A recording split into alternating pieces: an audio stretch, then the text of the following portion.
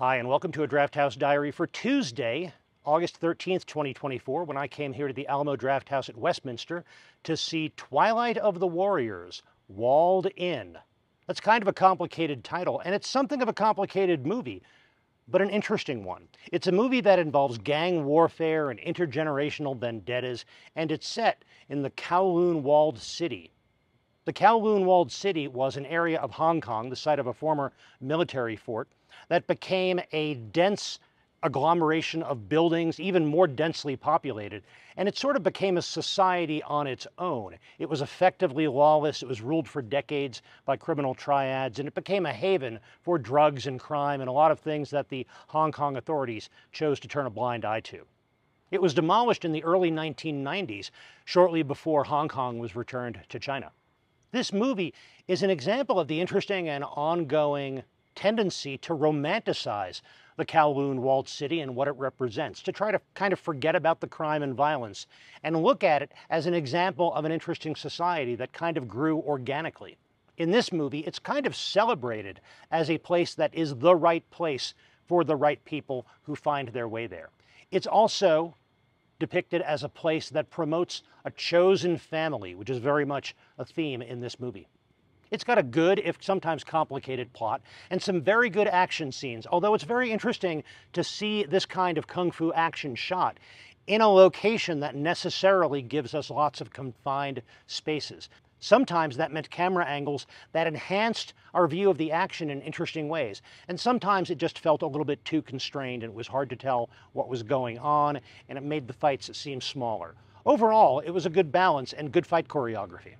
I don't know how much theatrical exhibition this movie's going to get in the United States. I was at the last of, I think, 3 screenings that it was getting here at Denver area Alamos. But if you get a chance to see it at some point, it's probably worth a try.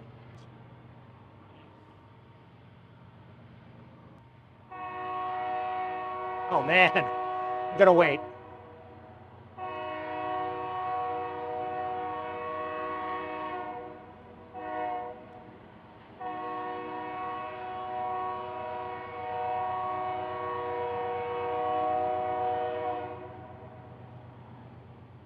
I don't know how much theatrical exhibition this movie's going to get in the United States.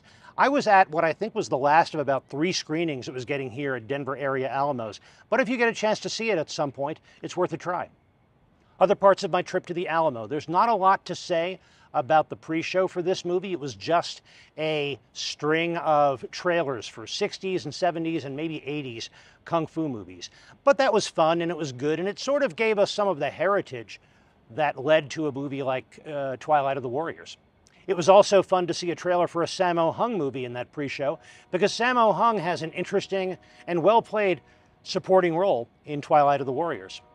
I didn't get any food at this visit, but I did get what I think is called the Nitro Turbo Shake, which has Jameson Irish whiskey and chocolate sauce and their special NOLA cold brew coffee. I've had that cold brew before in that Don't Fall Asleep cocktail that I enjoyed so much, and I thought, hey, they've got it in a shake. I thought it was very good, so if you like cold brew coffee and if you like shakes that contain some alcohol, I recommend it. The service was very good. The Westminster Alamo is definitely the most comfortable in my area, and they've got a great staff, so it was a good trip to the movies. I hope you enjoyed this Drafthouse Diary. If you did, please click that like button, and if you want to see more of these as they come out, click subscribe. It costs you nothing, and it does help the channel. But most important, thank you very much for joining me.